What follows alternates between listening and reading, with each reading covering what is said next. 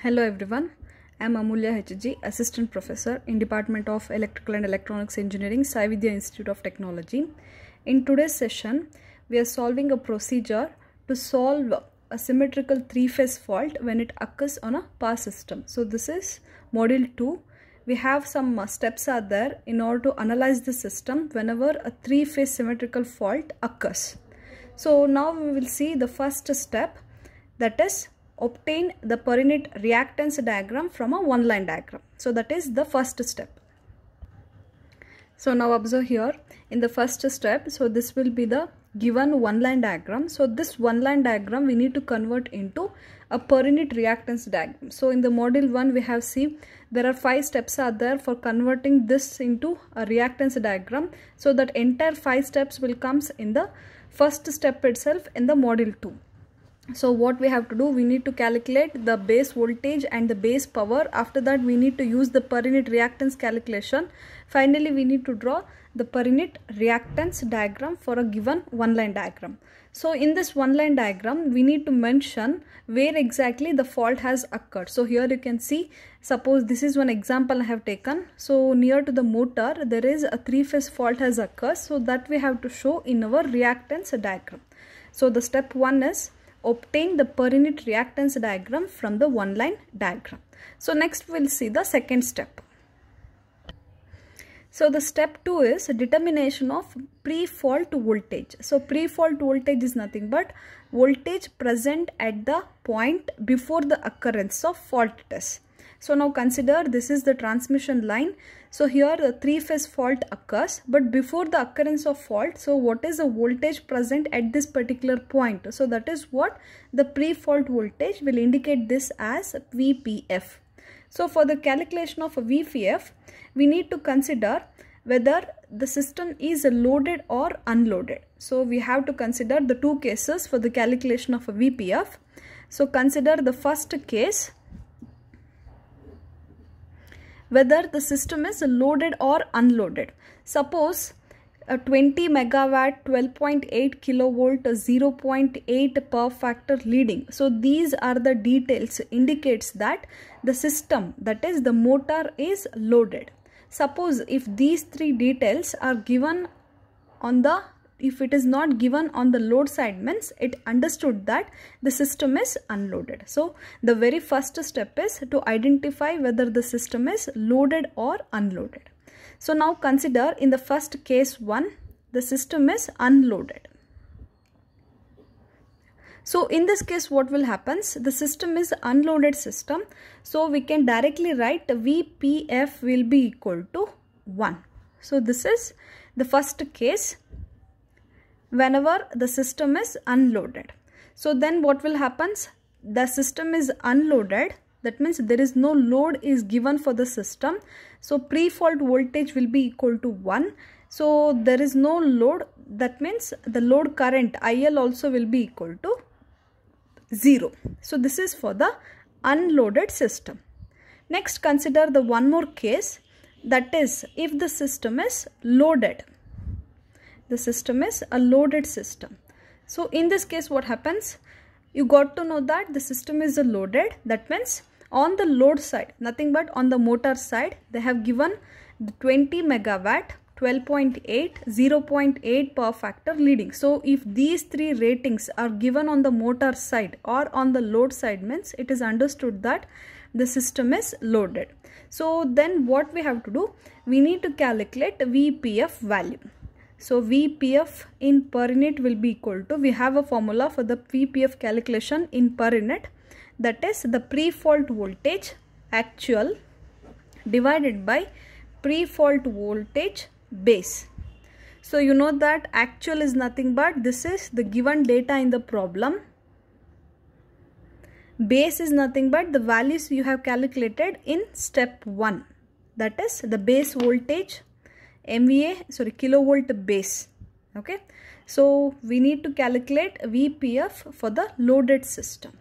After the calculation of VPF, next we need to calculate the load current in per unit. So we have a formula for this. IL per unit will be equal to IL actual divided by IL base. So again we have a separate calculation is there for the IL actual and also for the IL base. IL actual, that is equal to, we are using a three-phase power formula, P is equal to root 3 VI cos phi. So that I am writing with respect to I, current.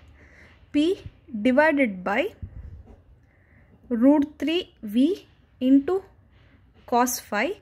So there will be angle comes, that is cos inverse of phi. Suppose if the power factor is leading, then the sign will be plus. If the power factor is lagging, then the sign will be minus. So since this is an actual value, so all the data we need to consider the given values only.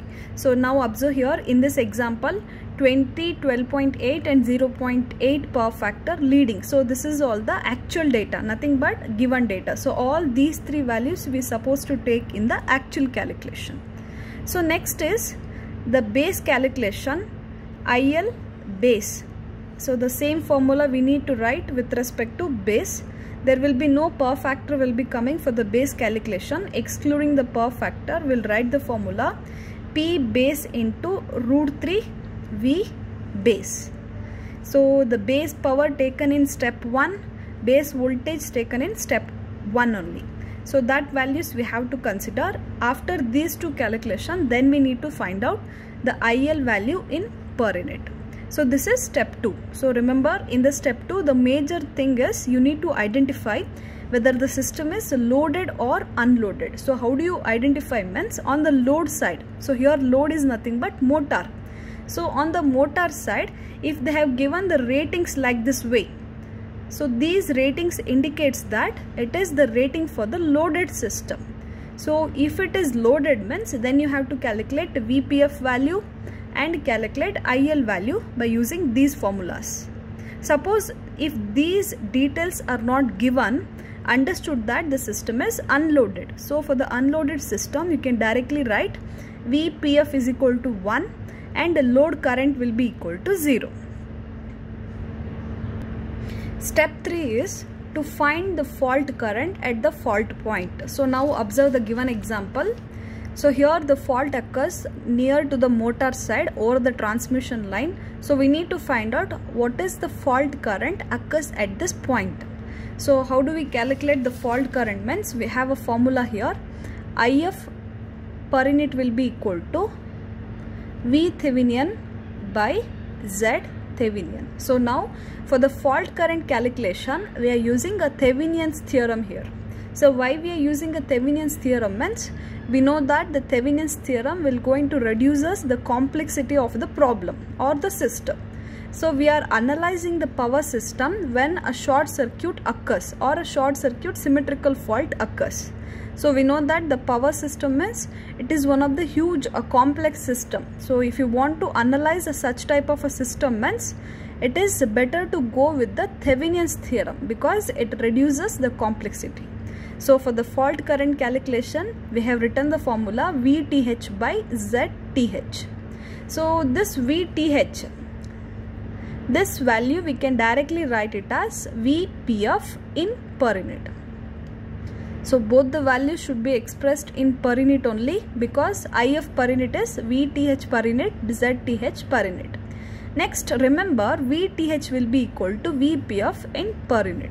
So already in the last step, that is in the step 2, we have calculated VPF value in per unit for the loaded or for the unloaded system. So this value only we need to write directly as a VTH value.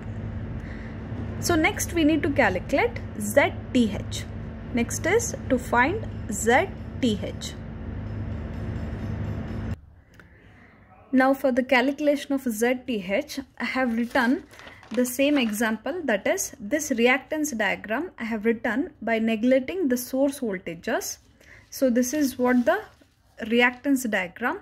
So in this reactance diagram for the calculation of ZTH, what we have to do means we need to divide the network. That means where exactly the fault has occurs, that is in between the transmission line and the motor, that will going to divide the system.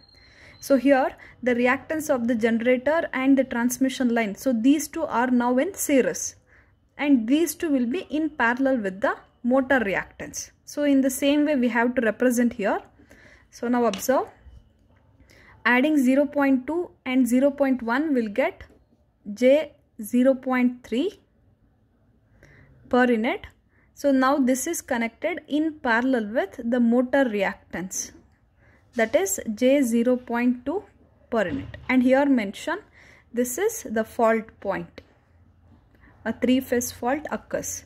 So now for the calculation of ZTH, how do we calculate means these two are now connected in parallel. So that is J 0.3 is connected in parallel with J 0.2 per unit.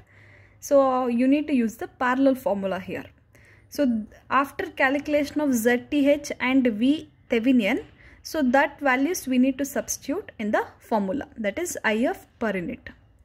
So remember, in the step 3 we are calculating the fault current by using the Thevenins. So VTH is nothing but VPF value calculated in step 2.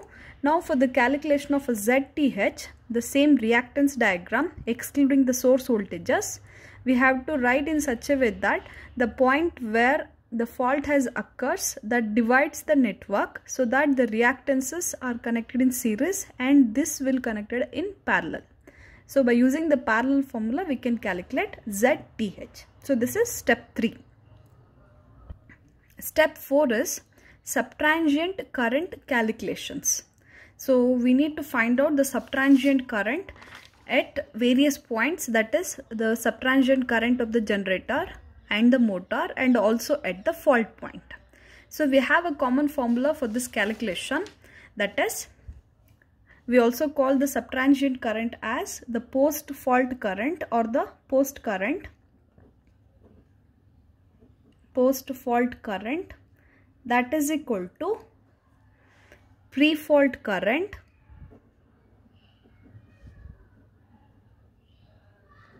plus change in current at the fault point. So this is the formula for the calculation of subtransient current or the post fault current. So here pre-fault current is nothing but the load current IL in per unit. So this already we have calculated in the step 2. So next what we have to do means we need to calculate what will be the change in current at the fault point. So this is the fault point. At this point there will be a change in current will be takes place due to the occurrence of fault. So that value we need to find out. So now we are going to do the change in current calculation. Now for the calculation of change in fault current, so consider the same example. This is the example I have taken for explaining the procedure. So this reactance diagram I have written by excluding the source voltages. So how do we calculate the change in fault current means? So we need to connect the Thevenin's voltage, that is VTH, at the fault point. So this is the fault point. Here you can observe at this point we need to connect the Thevenin's voltage by reversing its polarity. So with the normal polarity the sign will be plus and minus, but for the calculation of change in current due to the occurrence of a fault we need to reverse the polarity to minus and plus, so that the two change in current values will be flowing here. So this is the current I1 is flowing here, and here the current I2 will be flowing. So now what we have to do means in this change in current calculation we need to find the values of I1 and also we need to find the values of I2. So for that we'll use Ohm's law. I1 will be equal to, so this is the loop for the I1. So the source voltage present is VTH divided by, we have the formula V by Z. Z is nothing but R plus J into X. So R is not there, only the reactance X is there, so that values will write. So consider that is J 0.2 plus J 0.1. So this is for the I1 calculation. Similarly for the I2 will be equal to, consider here the source voltage will be VTH divided by the reactance is J 0.2. So this is how you will calculate the change in fault current values. So remember here we need to connect the source voltage or the Thevenin's voltage at the fault point by reversing its polarity, so that we'll get the change in current value I1 and I2.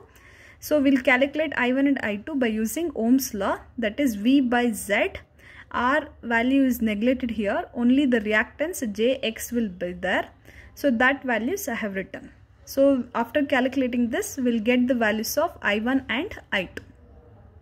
So once you calculated this change in current value, so next what we have to do, we need to find out the post-fault current or the subtransient current at the different points in the system, that is at the generator, motor.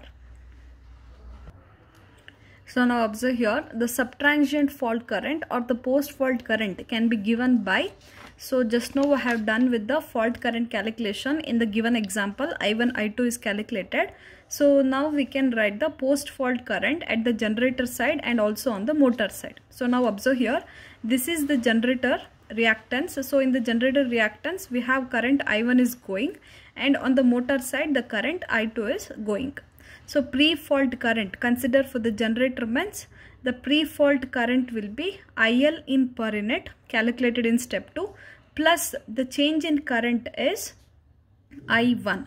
So that I have written the formula Ig double dash. Double dash stands for subtransient current, it is IL per unit plus I1. Next, similarly I have written for the motor side also, Im double dash will be equal to I2 minus IL per unit.